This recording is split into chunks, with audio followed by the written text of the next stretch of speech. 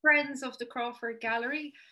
Bernadette here, working from home, enjoying every minute of it. But during our Corkabouts, Michelle and I came upon a wonderful piece in the Fitzgeralds Park here in the city by stone sculptor James Horan, and I'm very pleased to let you know that James has agreed to have a chat with me here this morning. So, welcome, James, to Friends of the Crawford Gallery. How are you doing today? I'm good. Good morning, Bernadette. Good morning, friends of the Crawford. It's a pleasure to be here with you in isolation. We're delighted to have you in your studio. James, sure, introduce yourself. Tell us a little bit about yourself for the friends. Well, I went to the Crawford College, so I spent 11 years in Cork after that. And I found stone carving in the Crawford, and I never stopped. In the last year or so, I've started using bronze, but it's still mostly stone all the time. And figurative work, the piece in Fitzgeralds Park kind of happened. I think that was 2006 or 7 it was made, and it was installed in the park shortly after. I gifted it to the park. Nice. Just to get rid of them, just to get it, just to have it. It's a lovely place, with Seamus Murphy's work there and everything. It's a great place to have, to say you have a piece. It's nice to be in such company. Absolutely. It's called Reflections. Excuse me. Yeah. Reflections. And if the friends go walking into Fitzgerald's Park, it's located now down around by the spheres and the children's playground beside the Cork Public Museum. But it's probably a while since you've been there. I haven't seen it in that location, actually. The last time I was down in Fitzgerald's Park was still at kind of the front of the museum, but they redid all of that, the back area of that, and so they moved it down there.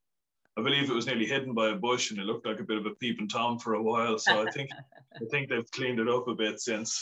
They have. And look, there's loads of activity there, so it's getting a lot of profile and lots of people there at the moment.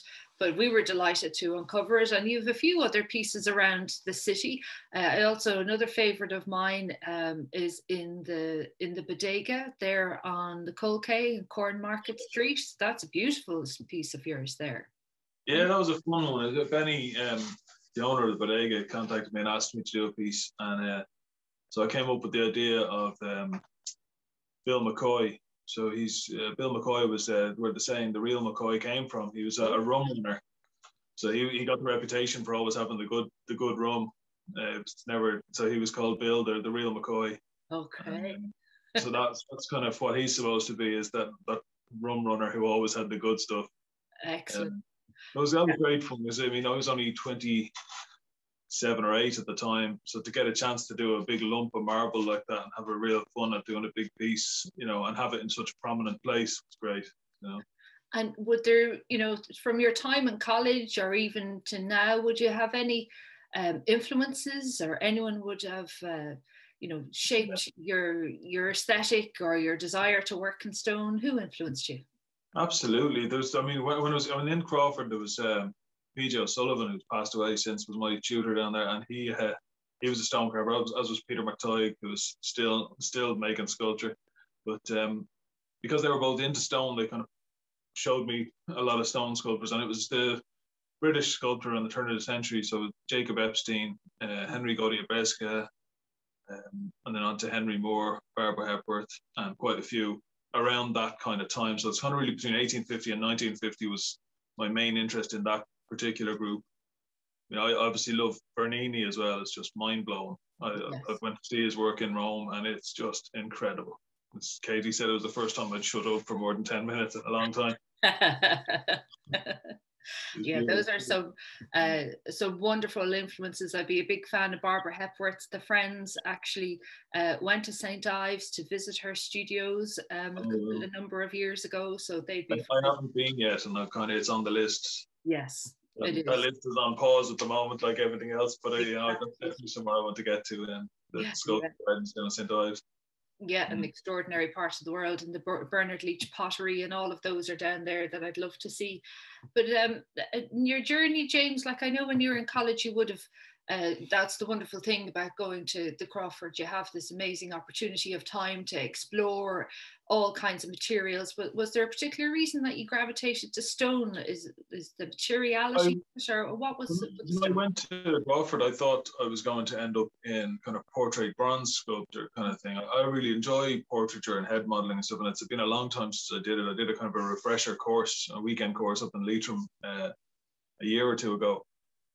It's something I really enjoy, but I started stone carving there. I kind of started making models in plaster and carving them, and the tutors kind of said, well, what about stone? And off I went into the stone carving, and I never turned back. It's just, I think it is the physical fun of it and the kind of the energy involved. And I don't make models or maquettes, so it's just all part of the process where I have an idea and I have a piece of stone and I just get stuck in. And there's a kind of nearly I like to say it's like a dance with the stone, but it's probably more of a fight. And it's just trying to push and pull your idea around and find the space in the stone. And that's kind of all part of it. And it also informs the final shape as well. Yes. You know, sometimes the stone has more shape than you'd like it to, or more say than you'd like it to. Other times, you dominate the stone a bit more. It doesn't really matter. It's just kind of all part of different stones do different things under the chisel, depending on what's happening and how soft they are, hard they are. And then, the color of them. So white marble is obviously one of the most common ones. And that's a piece of white marble here. And it's, it's obviously famous because it was Bernini and Michelangelo and all that, but it's just great when it's finished. The whiteness kind of really does show up any modeling and all that kind of stuff in it. Whereas the limestone, you have to work a bit harder to show up subtleties. But it is worth it. The Irish limestone is definitely up there. As far as I'm concerned, it's up there with marble for working with. And they're both kind of medium hardness, so they're perfect outdoors, but yet you can carve them without, water-fed diamond tools and machinery and all of that sort of stuff. So, and is it, when you're choosing a piece of stone for a project, let's say, I mean, what would be the first things that come into your mind? I mean, I know there's always this idealism, of the finest quality stone an artist can afford. But, all of that aside, do you begin the process with like choosing like a dark Kilkenny limestone or a white ashlar limestone? Like, just colours begin the process? A lot of time it's kind of a case of you have an idea, you think, you kind of think of it in either limestone or marble, or whatever you have around. If I have a lot of stone around me, and I suppose I see it regularly enough, so when I have an idea, I go, oh, that'll fit into that block, or but sometimes I do have an idea and I just think, no, I have to go and get a piece of marble this size for it. But a lot of the time sometimes I actually bring a block of stone into the workshop and I just leave it up on one of the tables while I'm working on other things. Yeah. And an idea for it will kind of come to me at some point. Yes. Do you find the material kind of might speak to you? Like there is a little bit of interplay. Is there with the material? It definitely is. And like a lot of the blocks you get are cut, which is great. They're much easier to. If you've got a flat surface on each side, you can draw on your profiles and all that kind of stuff. But sometimes you get a really nice bit of stone that's just a boulder, and that will already have its own form and shape a little bit in it, and that can really inform. And that can be a lot of fun sometimes, but it is that's definitely a longer process because you don't have a clear idea. It's a kind of fluid idea that you're moving with. Whereas when I start a piece, I know what I want it to look like at the end, even though I don't do drawings for it, so that it's in my head and I know exactly what I want it to be. And I often say to people, when you're working like that, you have to know exactly what you want it to look like. Yes. Exactly what you want it to look like, and then be prepared to change it at the drop of a hat. As things evolve and move and break, and Yeah. And how does stone lend itself to change, really? In the reality, it's a little bit unforgiving. It can be quite unforgiving. Yeah. But I mean, I'm not a stone carver as such. I'm an artist who uses stone. There's a bit of a difference, but it's it's important in some ways. And one of the ways is that I'm not precious about stone. I'm not precious about if things break and I can fix them with the modern epoxy glues and chemical glues that are out there, as long as I can get a clean join on it and it's not visible, then I will do it. Obviously, the challenge is to not break anything when you're making them, and that's the fun of it. But if it does happen, I don't get precious about it. As long as it doesn't interfere with how the piece looks, then and how it lasts, then I don't quibble too much, you know, you just get on with it. You know, And tell me, you spend 6 weeks working on something, you don't want to breaking off a fingernail to be the end of it, you know. no, that's certainly not going to work with your tools and the size of the work that you do, the size of the blocks that you have to work into. But when you do get a block and you know you don't do drawings as part of your process, I mean, we have the block in front of you and you let the material speak to you and you have an idea for it, be that something that happens initially or after a long time. I mean, is it a thing that you come to the block and you might, you know, start with a few pencil lines to start drawing it out, or are you going to look at the seam and see what the stone will let you do? What's your first step? But sometimes there's a bit of both in it. I mean, sometimes like this piece here beside me, so I'll just put some water here. So it looks very grey and everything. So it changes entirely when you wet it and when you polish it. So this surfboard, this is a 37-inch surfboard, and that's going to be polished really black. And that changes the look of things completely. So I kind of have to have it in my head already what it's going to look like. Like I have an idea of what this piece here looks like when it's finished. Yes. But when other people see it and kind of think, sure, yeah, whatever you say. Obviously mental illness in his family. So this figure is still kind of got a huge amount of waste material on it. So he's kind of hard to even make out, I'm sure, for you guys at home. He's going to have this head, arms, legs. He's going to be quite curved outwards. And all of that is in there, but I can't see the veins in this block of marble yet because it's only when you start to finish it and sand it. So sometimes if I've got a block of stone that I'm trying to figure out what to do with, I'll stand up a piece of it to see what kind of veining is in it. Okay. And get it, and that'll help give an idea of what kind of direction or flow might be in there already. But sometimes I just put it up in the thing and start working, and you know let it go from there. James, how, like, on a piece like that, and you have this wonderful series of divers, and I know they were commissions for you, and they have the fins on them, and even the curvature of that piece there, like, how do you establish where the gravity is on that piece? I mean, everything is heavy and you're working away with it and you're removing a material. How do you balance all of that? So it's all visual, and it's all so for this, what's kind of inspired me to do this piece was a picture of a surfer called Jerry Lopez. Surfers will know who that is. I certainly didn't until a couple of weeks ago. Yeah. And it's just his balance on the surfboard it's when you look at it, you think he's leaning backwards, but it's because of the movement of the surfboard. He's leaned back a bit, but he's perfectly balanced. And that's what I'm trying to get here. So technically speaking, when this is finished, this figure will be leaning back a little more. Oh, wow. And possibly slightly off balance in terms of the actual physical weight. But it should look visually like he's balanced properly on a moving surfboard is the theory. Now, how close and accurate I get to that, I don't know. But you know, that's the end, the idea. That's where you're aiming at. So it's visual weight, and it's also about momentum and what that does to the body. So if you want to give the idea of a movement, it'll never really be perfectly balanced like a yoga figure because it's moving. So if it's a martial arts figure, the weight might be all way over one side through force. So you're given that impression while still being technically grounded by your material won't let you do that unless you've got steel pins and all of that kind of stuff. Amateur engineering goes on where you're trying to drill holes and stuff and use epoxy resins and all that to make them balance. And of course, you could do days of work doing that only to make sure it's never seen. And that's, you know, it's often seen. That's the amazing gift and talent, I think, that you have, that you can go through all of these processes from balance and gravity and carving and cutting and all of this technical stuff, but you still manage to keep a lot of life in the figure, and that's what I applaud and love. You have to start at that end. You know, that's I start as an artist who's looking at a figure and designing a figure and the weights, balances, and compositions, and after that you work out how to do it. So if you start from the other end, it's a technical exercise in what you can do. Whereas if you start at the end goal, you go, "Oh, this is what I'm making, and now I have to figure out how to make it in stone."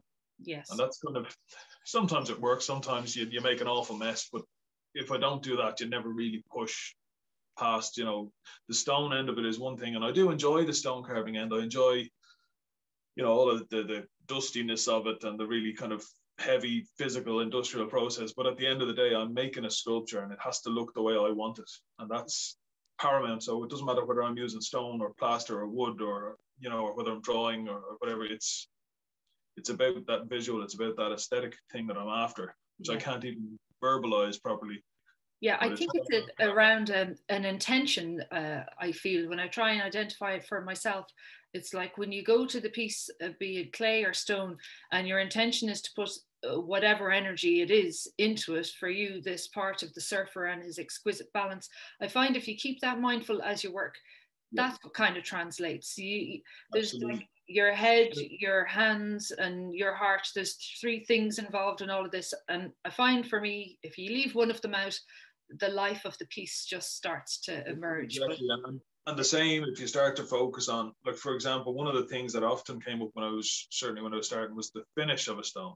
So getting it flawless and having no scratches and no kind of marble, for example, bruises and things. When you hit it too hard, it pulverizes underneath. So when you polish it, you have these really bright white spots. Oh. And people get, oh, you should carve those out.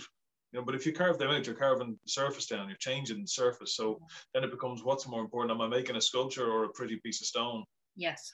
So for years, I didn't bother polishing anything at all. I just kind of left it relatively, sanded down, but relatively rough, just because I don't want, it's not about the stone. I happen to use stone and I love it, but it's about that composition and I say the balance and the small things that make a difference. And if you take out too many of these so-called imperfections, one, you change the shape and it can change it dramatically in some instances, but more importantly, you make it look like a machine finished thing. You take some of the life, the energy out of it. And those two words that you use, actually, energy and intent, are the two kind of really important driving forces when you're making expressive art, I think. It's that, because there's a lot of art out there and it's very pretty and it's beautiful and all, but doesn't really speak to people. Exactly. It doesn't really hit people anywhere. It's just a beautiful object. Yes. That's not what I make, I suppose.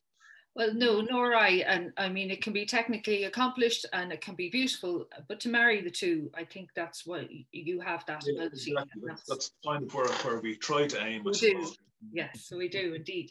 And like in this whole this process, and I see some tools on your banker there, your bench beside you. I mean, these are the extension of our hands and the tools of the trade. Yeah. Obviously, so holding something very a very modern and contemporary piece of, I'd say, air pressure hydraulic bit there. But you have a pneumatic hammer, so it is an air hammer. But, modern, I suppose, relatively speaking, but the oldest one that they know of that's still working is 100 years old. So that's the first one still in service. Now, obviously, I'm sure they've refined them a lot since.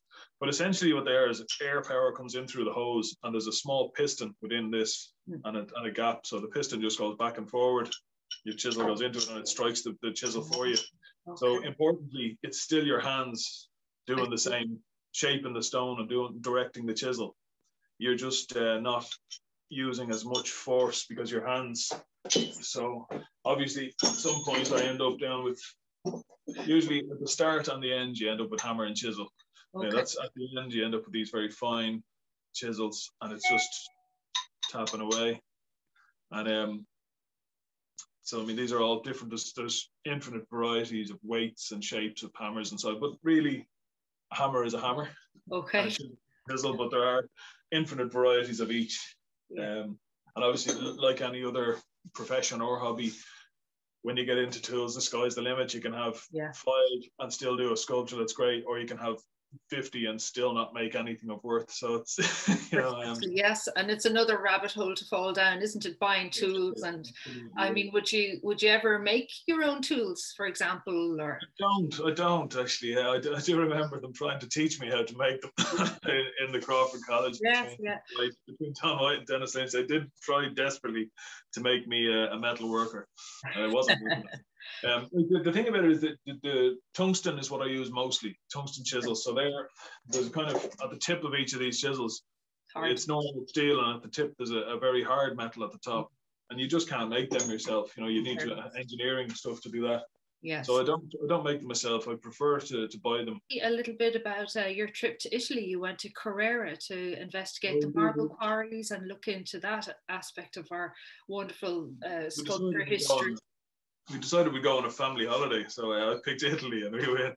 Let's be fair, we went to Lucca as well, and Pietrasanta was just amazing. And Pietrasanta is kind of the stone historically, and now a stone processing area. So the quarry could get quarried out of the varying quarries around Carrara and around the hills of Pietrasanta. That comes into Pietrasanta to all the massive stone yards.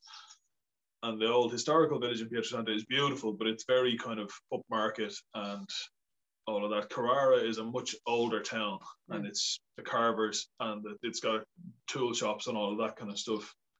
So it's not as fancy as Pietrasanta, but it is kind of historically the heart of Italian marble. So we were in Pietrasanta for a week, and during that I just took a day trip on my own up to see the Carrara Hills, just to see the literal mountains of white of marble. And you're looking at them thinking they're huge, and then you realize the tiny little dot is actually a huge truck, an excavator, and it's kind of this, and you see the trucks snaking down the mountains loaded with 20 tons of blocks of stone. It's just a beautiful thing to see. I mean, it's a beautiful place for anyone to see, but obviously with when you have an interest in stone and marble and the history of, you know, where Michelangelo would have got his stone there and all of that kind of stuff. Yeah, and Canova, as we related back to Crawford and our wonderful casts and things. You do have an exhibition coming up, but I mean, before you tell me about that, how are opportunities on the ground at the moment? It's surprisingly good. I mean, you know, like everyone else, you're trying to find the silver linings, and between extra family time and all of that kind of stuff, that's the going. It's been quite good. And then an interesting thing has happened as well. The Irish, I suppose every country, but Ireland relative to us, is looking inwards. So rather than trying to get the fancy things from abroad, they're trying to find them from Ireland instead. So, and people are spending money on gardens, which is great for sculptors because they want a nice piece of art to, you know, conversation piece and all of that for the garden. And so I've done quite well. I've done, you know, I won't be retiring young and handsome, but you know, done quite well. Good. I can't complain. Great. Can't complain. Great. And this exhibition coming up is, we still don't know whether it's going to be physical open or whether it's going to be virtual, because it's next month, so it's unlikely to be open for all of it at least, you know, and we might be getting some days, but. Tell me now, that's in, just to share with the friends, so that is in the Gallery of Modern Art in Waterford, right? They call it Goma. Goma, Waterford, yeah. And it's with Dennis Lynch. And I can see one of Dennis's pieces in the background there. Yes, that's it, on the windowsill. Yes. The windowsill. So yeah, myself and Dennis did a show together in 2017, but I think it's the 8th of April. Of April, and most likely for 4 weeks then, with a bit of luck. That's, yeah. The rest of the year, anything else planned? For the friends, maybe a little more local access, would you be 40 or 50 sculptures down in Ballymaloe Gardens for the summer? So it'll open mid-June, I think. It opens somewhere on the 17th or thereabouts. So that'll be a good one, and that's on your doorstep. Yes. And your agent there, if anyone wants to get in touch, is that RS Sculpture, Richard Scott Sculpture, or how? Sculptures, Ballymaloe, yeah, and Saul Art Gallery up in Dublin as well. I've started showing and selling with them. Yeah. Well, James, thanks so much for your morning and for this lovely little preview. It's like I'm looking in the camera here, trying to see more of your studio and what's around that corner. And so, oh, yeah. Well, mess and dust. No, it's wonderful to see. So thank you for inviting me, or letting me invite myself and the friends into your studio. You're welcome. Thanks for talking to me. No, it's all my pleasure. And the friends can see more of you in Goma in April and out in Ballymaloe during the summer. Yeah, and get in touch with you at James Horan Sculpture if they would like to see more of your work. And that's your website too. You have a gallery on JamesHoranSculpture.com, yeah. Okay, super. James, thanks a million. Enjoy the rest of your morning.